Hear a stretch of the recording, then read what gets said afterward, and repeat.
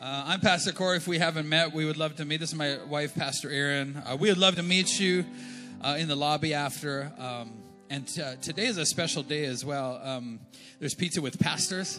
So that's after the next service. And so come back at 12:45 or just stick around because it's always a little bit different. So I was telling somebody on my team, I'm like, I don't know what's going to happen. And we planned most of this. And so it's a wonderful thing about this church and what God is doing here. And so that is, I think as of yesterday, I think we had just about 60 people signed up for that. So why don't you just come along? It's going to be easy to come to. It's not going to be just you.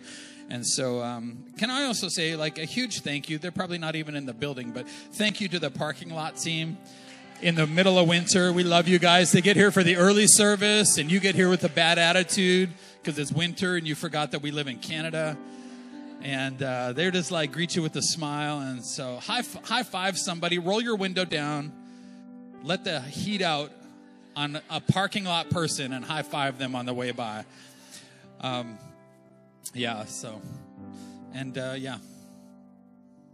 as the family increases, I want to say it would be easy for you. I'm not going to tell you which service to go to, but as you can see, it's like full. And the next one is probably like going to be like rafter full. But if you happen to get up early, we have a service that starts at 8:30, and next week is like a freebie because you get to sleep in for an hour. And I'm just like, sacrifice that costs you nothing, which is what most people are looking for. And so I'm just saying, if you wanted to try the early service, it just makes a little more room sometimes. So I'm just saying. But it's great that you're here. Did you hear our new sound system this morning? Oh my goodness. Actually, the decibel level has gone down because the quality can go up so much. And so normally I would sit here and just get blown away by subwoofers. So I had no idea what anybody was singing or saying on the stage just because our system, we've been waiting for 13 months. You paid for it 13 months ago, everybody. So thank you for your generosity. We just get to worship God with the best stuff, you know. So it's going to take us a little while to dial it in, but it's going to be great. Also, you may not know this. We gave our old sound system, like 4 giant subwoofers and everything. We gave it to Footprint School next door because we need their parking. So we're just like, hey, we love you guys. Just like, don't forget about us. And here's like a bunch of thousands of dollars of free stuff just to bless somebody in the city. And they were actually, if you don't know, before we were here, we rented their facility and we just have a great relationship with them. And thank God for their parking, because you get here and you get a parking spot there, but our entire dream team parks over there so that you have a parking spot here. And so, that could be you, actually. You could come to Pizza with Pastors and join the dream team and also park with the fun people. All the Corvettes are over there, guys. I tried to get our bookkeeper to be like, do we have enough in the budget for a venue Corvette? Mostly for myself. The answer was no. Okay. Also, what are you guys doing Wednesdays, like, say, 7 o'clock or so? First Wednesday, that's a night of worship and ministry and just a powerful night that goes way behind the scenes here that you're going to want to be at. If you ever come, you always come to every one after that because you can't afford to miss it. It's just so good. So, all right, my next series I'm going to be preaching, because we're at the end of FrankenJesus. My next series is going to be called The Power Plant. Now, this is a series about the Holy Ghost. Let's go Old Testament. Let's go King James Version, the Holy Ghost. Now, if I was the devil, and I'm not, if I was the devil and I couldn't keep you away from Jesus, I couldn't keep you from becoming a Christ follower, I couldn't keep you from becoming adopted into God's family, I would keep you away from the Holy Spirit if I could, because I would keep you what I call a Christian civilian. And they're the Christians that annoy you the most. They're the ones with all the opinions and all the things and all the... I would keep you out of the war that you're already in. I would take the weapons away from you. And the Holy Spirit has given us weapons. I'm going to do 4 parts on the Holy Spirit, the power of the Holy Spirit. And also I'm going to do a bonus episode that is always requested about, like, let's talk about them speaking in tongues. Because that's a little freaky, the whole speaking in tongues thing. So I'm going to actually cover it. So I know that, your dad was freaked out or wasn't, or was a charismaniac. Wherever you come from, we're actually just going to look at the Bible and go from there and see what the Holy Spirit has to share with us. Okay, today's sermon, thank you, Sean, is called, this is Sean, my accountability partner. If you want to know any of the dirt on my life, just talk to Sean. Today's sermon is called FrankenJesus Part 3. We've been talking about a FrankenJesus that you and I create because the real Jesus can be kind of mean sometimes. but FrankenJesus can't save you. And so we create this other version of God that we like, that's a little bit easier for us to swallow, but it's not really God at all. In fact, it loses that FrankenJesus. It will lose the power of the Lord in your life because it's not actually Jesus. I feel like some people here haven't heard the other two in the series. Just go back and listen to them. I really explain that. Now, today's sermon is called Not a Negotiation. So even Jonah creates a FrankenJesus, and this is before Jesus was even born. Jonah the prophet, you remember the guy in the whale? Okay. Or the big fish. So Jonah, here's God's message. Hey, go, I want you to save the worst city on the planet. I want you to go there, and I want you to preach a message so they can repent. So say, like, I want you to go to Edmonton and, like, preach a sermon, and I want them to repent because I'm going to wipe that city out. It is so wicked against... I was born in Edmonton. I'm just kidding. So and Jonah, he does what we do sometimes. We negotiate by fight or by flight, kind of however you're made, right? And so he's like, I'm out. I hate those guys. I'm not going to do it. So that's where this is going today. Now, I like a good negotiation.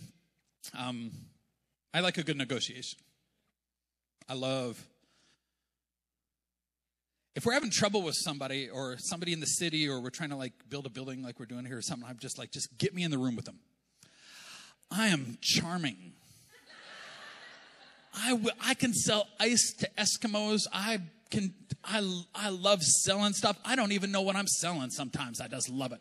But if I get onto something, there was a show that we were watching that actually Sean and Nassia started watching, and then Nassia told us for a year, and then I watched it one time, and I'm like, oh my goodness, everybody's got to watch this show, and they did, and Nassia hated me forever. But I'm like, that's what I do. I'm just like, y'all got to watch this show. I'm the first person to watch it. And she's like, I've been talking about this for a whole year. I'm like, you got to work in your sales pitch. And so I love a good negotiation. Now, my mom, Pastor Beth, she's retired now, mom and dad, but we still call them pastors out of respect. Now, my mom, I was good at selling my mom stuff. One time I had my mom all talked into it, and then she said the words that I didn't want to hear as a child, because there's always one parent that you could talk to, right? And then the other one that says no. So my mom was like, it's possible. And so I had her talked into it, and she's like, that sounds pretty good. And then she says, why don't you ask your dad? And I said, no. And she said, why? It sounded pretty good. And I'm like, he's never going to go for that, Mom. Oh, my goodness. My dad, one time, I walked into the room. I had a sales pitch already. I walked into the room, and I took a deep breath, and I'm like, Dad. And he looked over, and he said, no.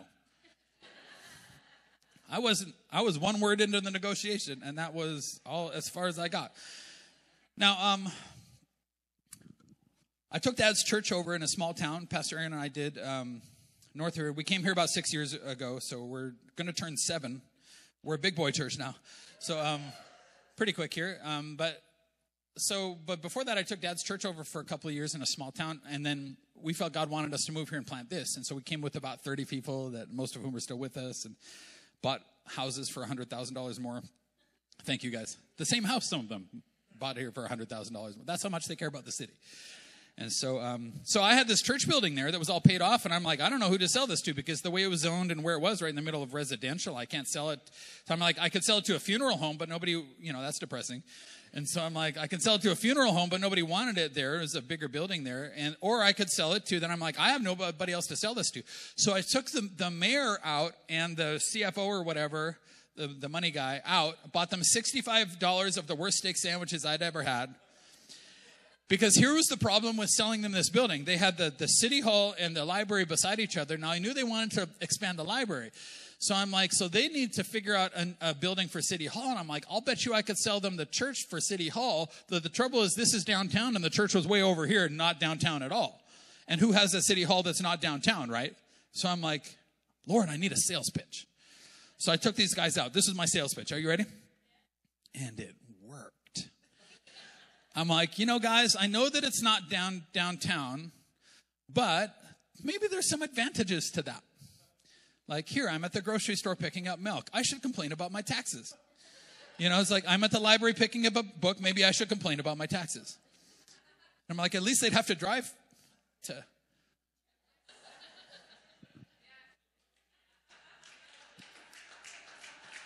They shouldn't have bought that building, but they did. And we took the cash, about half of that cash we took. The other just less than half we gave to my mother and father just to help them retire a little bit. We're not talking about piles of money, but just to they give their lives to the church. This is the foundation of what they built, actually. And so we're like, hey, we need to take care of you just as much as we can. And then we took the other cash and came here and planted because adoption costs money. And look, we can meet under a tree if you want to. There's no expense for lights or power or stuff down there, but you're not coming in the middle of winter, and your neighbor's not coming, more importantly. And so, I don't know how I got off on that. Anyways, so the long and short story is I'm a great salesman. My daughter, Neela, is next level sales. Have you ever met Neela? Neela has been addicted to coffee since before she was 5. She's our 4th girl, and I know what you're thinking, oh, you're bad parents. Shut up. If you don't have 4 kids, shut up. Nobody cares what you think. If you don't have any kids at all, nobody really cares what you think. Well, that's not the way that I would. You're not doing anything right now. You wait and see what sleep deprivation does to your brain. But this is her sales pitch. She comes along, and she's like 4, and mom's drinking coffee, and she's like, Mom, can I have some coffee? And mom's like, baby, coffee's not for little girls. And she's like, okay. And just walks away. Then a few minutes later, she comes back. Mom, can I have some coffee? No, coffee's not for little girls. Mom, a few minutes later, I'm going to have some coffee. Not upset, not angry. She didn't go take the coffee. She just that's sweet. You know what got her that coffee? Here's the deal. It's the millionth time. I'm like, Dad, can I have some coffee? And then she says this. This is the kicker. You want to sell something? Just a little bit. I'm like, sure. What's a little bit? Little bit's not going to stunt your growth. Look, we're Copes. We're not going to be tall anyways, so you might as well drink some coffee. Drink some coffee. Make a man out of you, That was my parents' thing. Little did I know the school system was going to try that anyways. But, okay, I know. Cheap shots, whatever. Okay, whatever.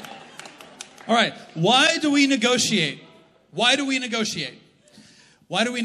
Because here's why. I was asking the Holy Spirit. So how do I think about this? Why do we negotiate? And I feel like this is kind of the answer, is that we negotiate with humans all the time because we're afraid, and it might be true that in this regard that this is what we're afraid of. We're afraid that there's not enough to go around, and we're not going to get ours. So it's we know that in this thing here at work or in my home, there's not enough love to go around or money to go around or promotions to go around. So I'm going to go and try to get mine before somebody else takes it all. So our negotiation is based on a very real human fear that there's not enough to go around, because no human on the other side of that table is, let's say it like this. No human is like our God. Our Father in heaven is smart enough, powerful enough, has all the things, has all the love you need and the healing and the food he's got everything, but we can't trust humans, even if they did have all this stuff, to distribute it to a place where our needs would be met. And everybody's needs would be met at the same time. In every conflict, there's somebody gets something and somebody gets messed up. But not with God. See, with God, He is the only being capable of giving everybody everything that they need according to His riches and glory by Christ Jesus. Doesn't mean it's not going to hurt, but He will supply all of your need. That is what He has said. He has never broken a promise ever. So we take this scarcity mindset, and then we bring it into God, and we're like, hey, there's not enough love. There's not enough sexual satisfaction. So I'm just going to go and get this now. I'm going to negotiate. And God's like, whoa. If everybody would do what I would say, I would take care of everybody because I can, and nobody else can. I feel like sometimes church people want a pastor whose there to negotiate with God to get them stuff. Here's my Christmas list. Can you pray about this? And I'm like, some of this is weird. Really? Like to negotiate, like, hey, represent us to God so that you can get us stuff or get us healed or get us, when really my job is to represent God to you because he's already planned to do the things. He just wants you in a place of obedience so that you're not going to misuse the blessing of the Lord, right? So, some of y'all are negotiating the sermon right now. I was like the best sermon negotiator. My dad was my pastor, and he'd be preaching, and I'd be like arguing in my brain with him. I even knew he was right, and I'd still argue just because I like to argue. Until finally God tells me, like, you know, if you just shut up and say yes before he says anything, we could speed up your spiritual growth a little bit. Like he's preaching out of the word of God. So what are we arguing about? Why don't you just do? And I realized in that moment, my Christianity went up a whole different level into effectiveness because I finally stopped arguing with everything that I already knew I should just be doing. Negotiation. God doesn't negotiate. Ever. And I know that, okay, so let's talk about Abraham because I just preached about him with Sodom and Gomorrah. You're like, yeah, but he negotiated like the price of Sodom and Gomorrah. God's like, okay, I'm not going to wipe these idiots out. Now, it's easy for you in Canada to be like, oh, well, God seems so harsh. I'm like, you don't know what people used to do to people. And people are still doing to people in the earth unless you come from there. So, an unjust God is also an unloving God. So there is a God of punishment and correction. Like, thank God, or this world would, whoever's got the gun gets everything he wants, right? Or she. So, or she. Girls can be crazy too. Okay. It's mostly guys, we get it. You're like, what about Abraham? Because he negotiated God from 50 righteous people, then he wouldn't destroy Sodom and Gomorrah down to 10. And I'm like, no. Abraham, okay, a negotiation is trying to get something for you or trying to get away with something for you.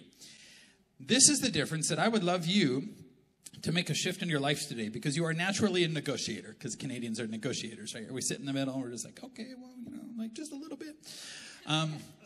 God wants you to stop negotiating with heaven and start, are you ready? Abraham didn't negotiate, he mediated. Complete difference there. He went between God and them. See, a mediator will take it on themselves to set other people free or to see that they're not destroyed. There was nothing in that for Abraham. Nothing at all. It's just like God's going to wipe them out or not wipe them out. Now, God still wiped them out because he couldn't even find 10 people there. But through Abraham, see, God needs a human mediator on the earth. Why do you think Jesus came? You're like, well, why doesn't God just fix all the problems in the world? Because God gave the world to humans, and he's not going to take it back until the end of all things. So he gave you a gift, and you're like, well, I wish that God wouldn't have done that. It's like you wanted to be a robot. That's the only way that he can make sure that you didn't screw the world up, is make you a robot. No, we're humans. It's just the way, it's gravity. Nobody complains about that. It hurts us sometimes, the heat of the stove. It can bake cookies or it can burn your hand if you're a 2-year-old Corey and your mom told you not to and you're just like, what's up? Oh my goodness. Nobody complains about that. So this is just how the world is made. So God is looking for a human mediator. They're like, didn't Jesus come down? That's why Jesus came down and was fully man and fully God. But he was born of a woman because he needed a human mediator in the human condition. That's why the local church is the hope of the world. Because you're like, well, why doesn't God just come and fix everything? Because he gave it away. The only thing that he can fix is what we give back. So stop getting angry at God for breaking the world. That's the devil, everybody. It's the devil. Hate the devil. Don't hate God for giving you a choice and letting you decide what you want to do. So Jesus comes down. You're like, didn't he come to negotiate terms with us and God? Not at all. He came, you ready, to pay for all of your sins, past, present, future sins. He came because God was coming to judge the earth, and somebody had to pay the ticket, and somebody had to die because the wages of sin is death. And he's like, I don't want John to have to pay it. I'm going to pay it for him. God turns his face away from Jesus on the cross. What that is meaning is like you were adopted at a price. Jesus unadopted himself so that you could be grafted in. That was the cost. And then you're like, but I got to come to God, and what do I have to give him? This is God's deal. Give me all of you, which sucks, and I'll give you all of me, which doesn't. And you're like, that seems expensive. And he's like, why are you kidding me? I don't know if God like yells stuff, but We get negotiating emails every now and again to the church. And look, we're not trying to waste anybody's time. Here's an email we got. I know that they're not here because of our response. We need wisdom for all of these things too, because, I mean, we get hung for something that didn't even happen these days, you know. It doesn't have to be true to be believed. I don't know if you know this about society. So this is an email we got. Like, I'm looking for a Bible-believing church. And then, let me just paraphrase, but I'm sleeping around and I don't want to hear about it. I'm like, okay, God is like, okay, sexual promiscuity is going to hurt everybody, including yourself. Don't do it. It's called a sexual practice. It's not how God made you. It's what you've been practicing. I was born this way. Babies are not born having sex, everybody. It's just the dumbest thing in the world right now. I'm like, no, you learned it somewhere. You did it. You looked at it. You like, what? No, my goodness. I was born to be, I'm an electrician by trade. I was born an electrician. I'm like, that's scary. No. Okay, I'm just helping you think about things. Here's this email. So the email basically says, I'm looking for a Bible-believing church that doesn't believe the Bible. Like, what do you want me to say? What do you believe about sexuality? The Bible. Like, I don't know how to, make it easier for you. The Bible. We don't think anything else works. The Bible. FrankenJesus is like moving in with your stepdad who lets you eat ice cream and stay up all night. He doesn't care where you go. He doesn't care if you're home at a certain time or take the trash out. He loves trash building up in the house. He'll smoke weed with you. Only FrankenJesus smokes weed with you. I'm not kidding. Only FrankenJesus goes out and gets loaded with you and does whatever. Like, oh, no, just dull the pain. You know what real Jesus will do? Let's talk about the pain. Let's get in there. I don't want you broken and crippled. You like that, did you? The smoking weed part. Jesus is not going to sit there and smoke weed with you while you, tell everybody how smart you are. I don't know if this makes sense, but when you smoke weed, you get stupid. You just think you're smart. Real Jesus doesn't think you're smart. He's just like, dude, you got to, get that junior high kid out of there. Thank you, Pastor. Thanks for preaching the truth. Can I talk to you about last weekend?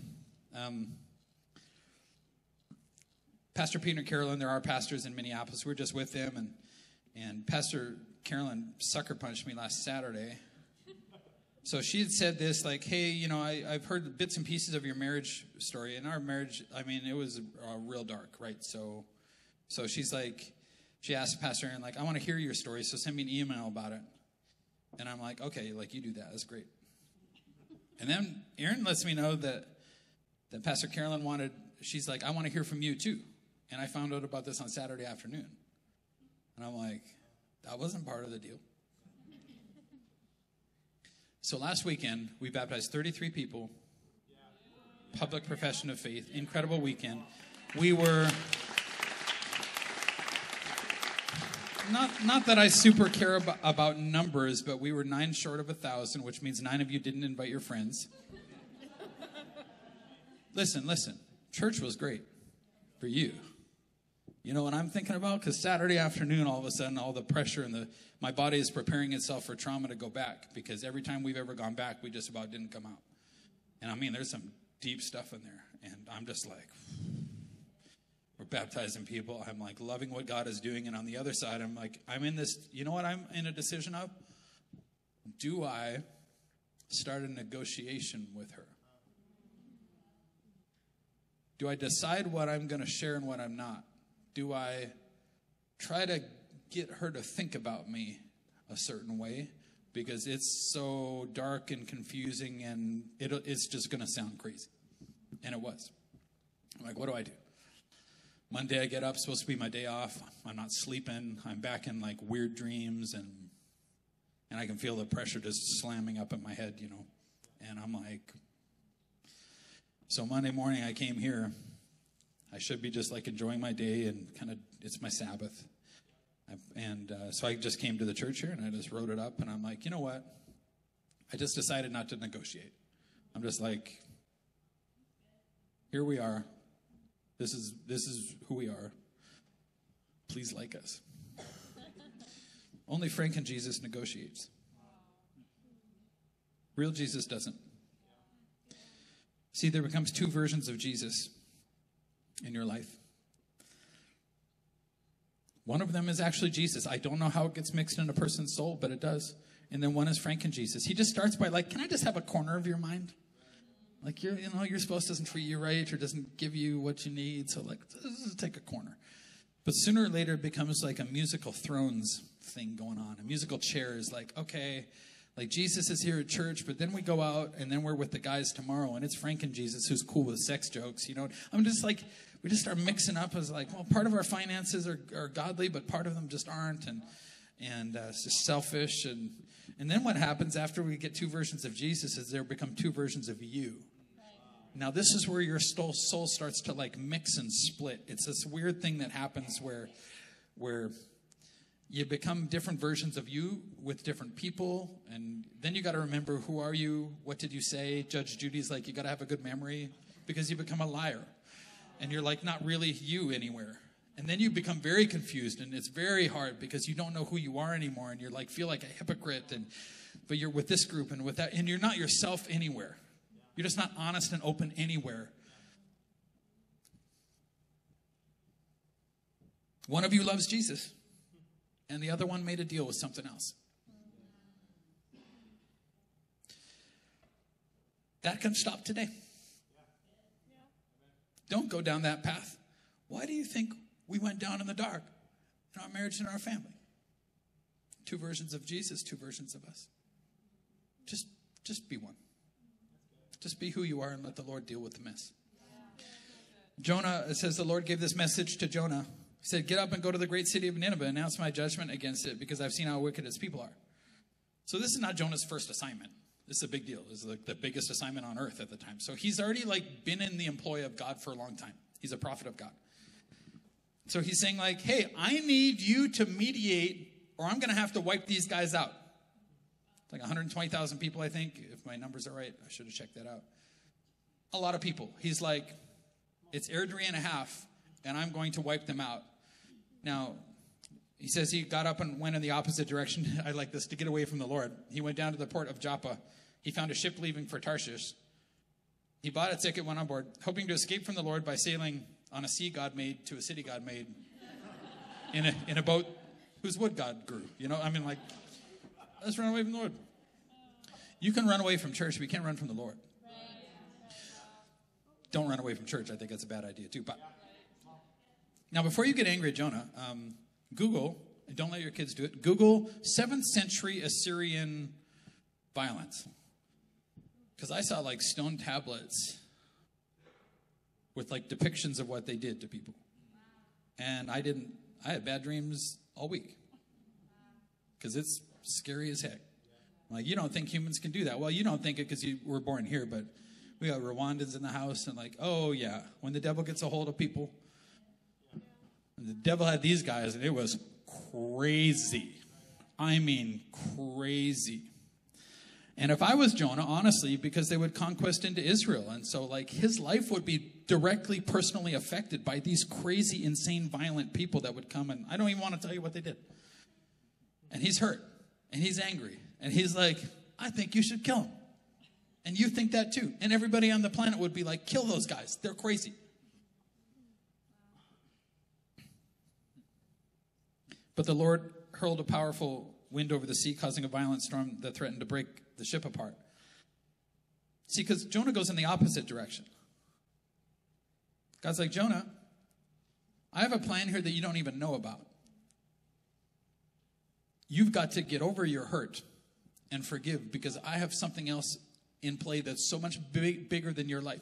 See, the trouble with why we create a FrankenJesus and why we won't forgive and why we can't do the hard things is because you're just thinking about you. And there's a leverage that will get you healthy, but not into the deep stuff. Can I just say this? Until you start to love people more than you love yourself. Like, you got to love yourself, don't get me wrong. But when you love people more than, it's better to give than to receive. I mean, this beauty, up is down and left is right. It's a beautiful Jesus thing. Because Jesus loved you more than he loved himself on a cross. He was thinking about you.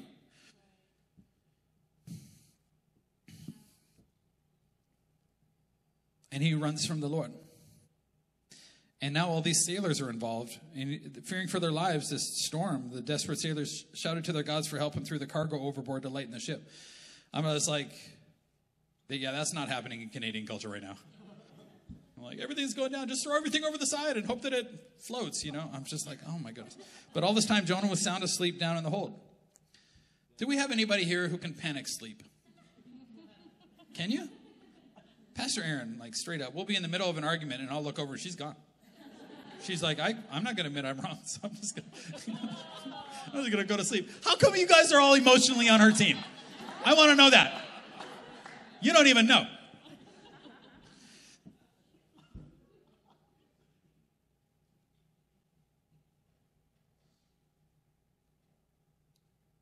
Some of us are spiritual fainting goats. That's one pet I could get behind. I want a fainting goat for when church people are just, I just want to go out to my yard and just slam the door and just, hey.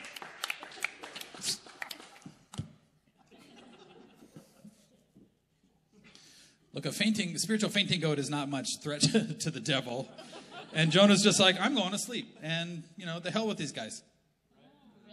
Like, so the captain went down. How can you sleep at a time like this? Get up and pray to your God. Maybe he'll pay attention and spare our lives because you're not paying any attention to us. Like, thanks for all the help, Jonah. This is like the guy who lifts a piano that doesn't actually lift anything. You know that guy. He just makes all the noise like, look at me. And we're like, you're not even holding anything. Then the crew cast lots to see which of them offended the gods and caused a terrible storm. So this is what they used to do. They used to roll the dice. When they did this, the lots identified Jonah as the culprit. So this is just like a, you know what I'm saying? You're like, God can help my gambling? Like, no. FrankenJesus. FrankenJesus.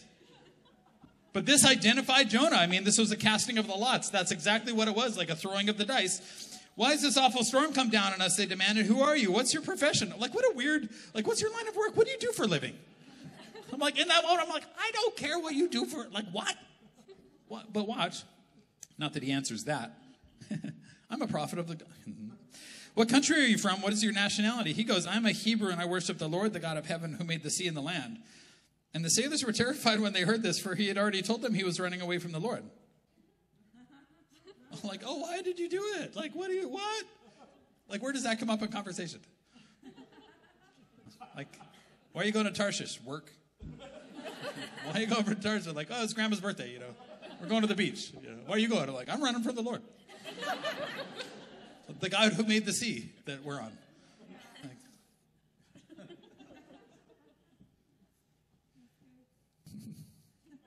since the storm was getting worse all the time, they asked him, what should we do to you to stop the storm?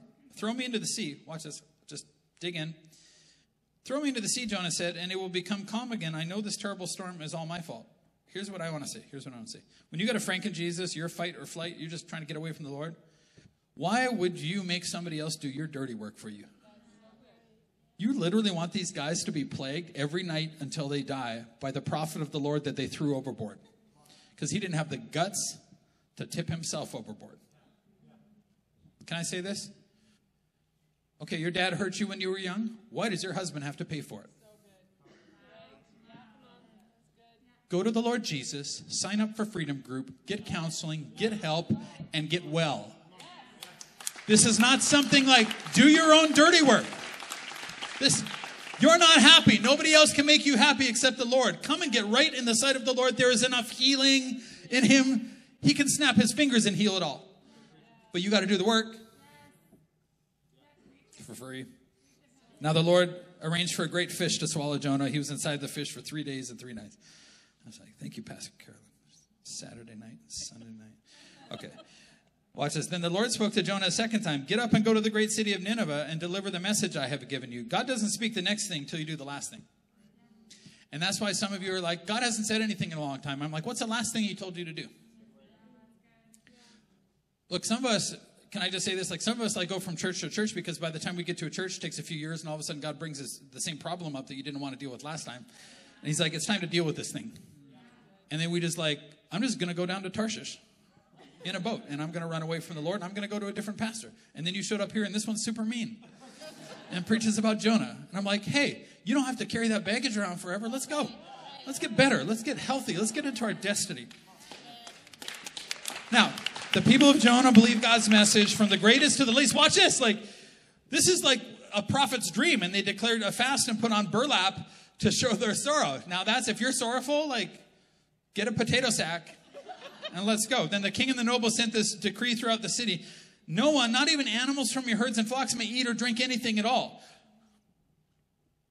You know what he did? Listen, you're already serving another God. Take all that energy and serve this one. Take all that energy that you've been spending inventing violence and try to keep that cow from eating grass. That's what they did. Take all the energy and stop that dog from drinking. Stop it. What are you doing? Tell me about this. If we don't, we all going to die, including them. We got to do something drastic because this is crazy. People and animals, this is the decree, must wear garments of mourning. Tell your wife, potato sack, let's go. My wife had a Orphan Annie dress that looked like a potato sack one time. And I'm like, you got to stop wearing that thing around. And then we got married and she trots this thing out. And I'm like, you didn't wear that while we were dating. And this is Orphan Annie dress. She's like, I like it. It's so comfy. I'm like, it looks comfy. It went missing. I don't know what happened to that thing. And everyone must pray earnestly to God. They must turn from their evil ways and stop all their violence. Who can tell? Maybe perhaps even the Lord, yet God will change his mind and hold back his fierce anger from destroying us. When God saw what they had done and how they had put a stop to their evil ways, he changed his mind and did not carry out the destruction he had threatened. He had compassion because he had a mediator. Who is God trying to save through your life? I know the message is hard. I know you're going to go to a hostile place. I know you're going to wake up and go to work tomorrow. I know you're going to walk into a family environment that's hostile. Who does God want to save if you would only mediate? It's not about you.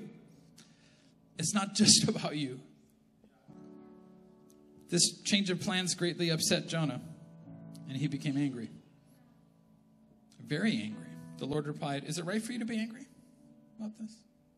Remember now, I'm not angry with them anymore. They repented. He goes, okay, now I can pay for it. Okay, I'm not angry with them. Why are you angry? Because I'm good? Watch this. When you serve FrankenJesus, you will be so consumed by your own hurt. And this is legitimate hurt, more than anything that you probably experience. I mean, these are crazy probably what this guy's dealing with in this message of go mediate for these guys. And he says,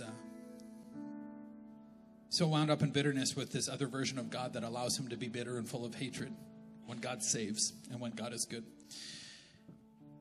And so full of this is he, that he doesn't understand the bigger picture of this. Because for, I think, 40 years straight, every year, the Assyrians go to war. Every year. Every year they come into your land and rape and pillage and kill.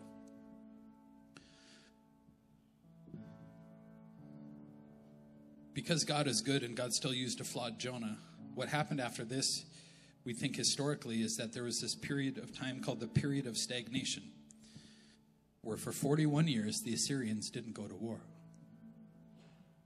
If Jonah holds on to that other version and holds on to that other thing and that bitterness, his own people are killed because of it. He has even more reason to be bitter because God intended to stop it. And he just needed a Jonah.